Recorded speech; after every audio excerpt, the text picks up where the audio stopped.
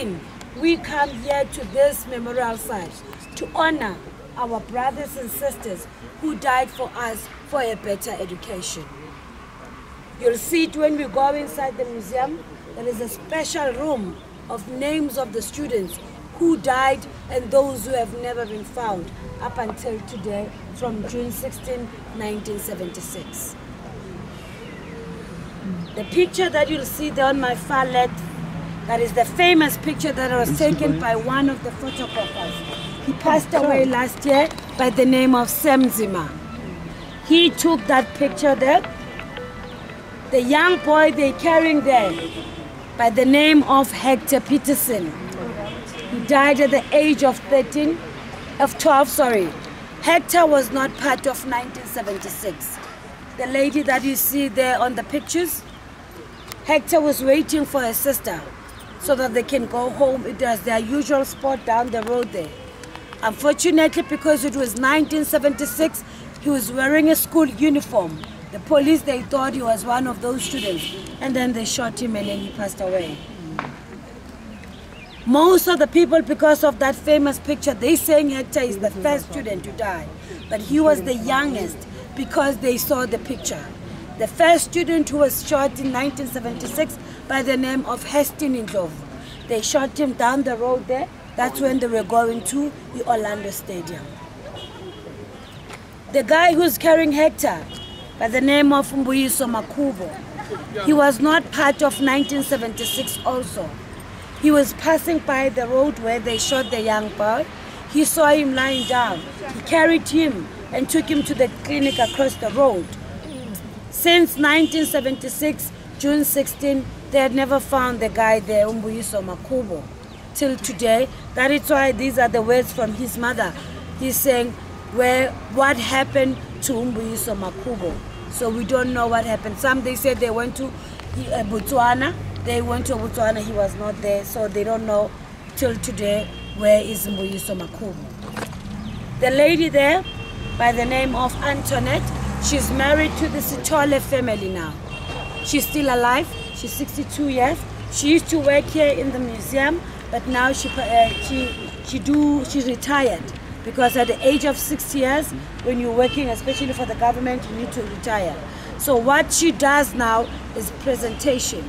You book her on a tour, she comes here, she comes wherever that you are, she do a presentation, and then she tell you what was happening in 1976. Hector was not buried here, he was buried in one of the cemeteries that we are having here in Soweto, which is Avalon.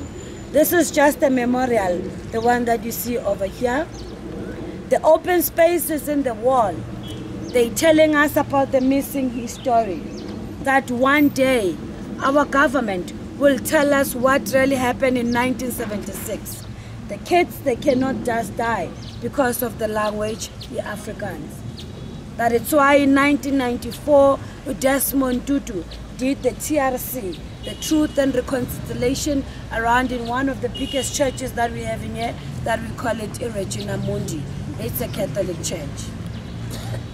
Can we also go closer to the monument?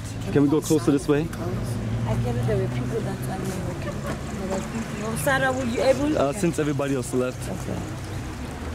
So family, this is what our tour guide Kosi was talking about.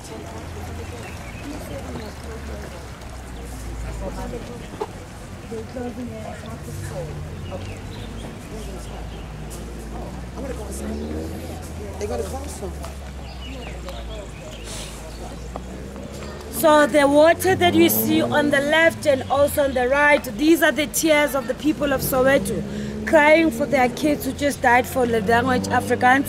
And also this water is cleaning the blood, because the small stones that you see here, this is what they were using as the part of the weapon when the police were shooting them with guns. So they did not have any guns. The students, they were too small at the age of 12 to 18 years. So they were using these small stones to protect themselves. You'll see some of the guns that were using to shoot the students here in 1976 inside the museum there. From the main door there, you see the flowers over here. Remember when I said that this place, it was an open space. This is where the white police were standing here. We call it that side.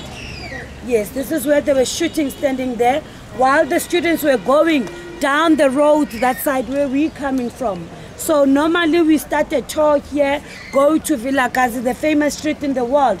We call that walk a freedom walk because that's where the students were marching, going to Highlghts, then after to Orlando Stadium.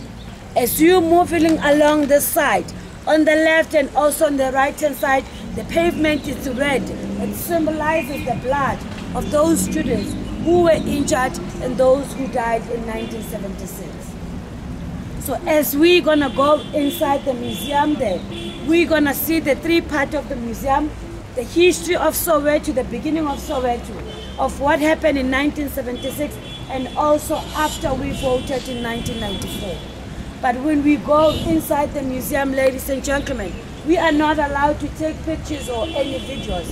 The only pictures that we can take, it's outside here and the videos, immediately when we go inside there. So it's going to show you what was happening during the apartheid in South Africa and then also what was happening in Soweto in 1976. Is it private or? It's a government. It's a government institute. Any questions? Yes, I was trying to get us to take. Let's see. They do have sometimes. Let's see if they're not finished, and then so that we can get you one. All right, then what I was looking to do is to get us a group photo somewhere by here when we come back. Okay, when we come back, yeah. Yes, because they're waiting for us inside, right? Okay.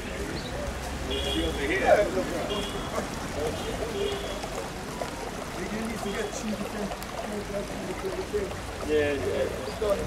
You want one? You want one? This is a very famous picture. I've seen this for years. Yeah. He started the whole. What happened here is changed things.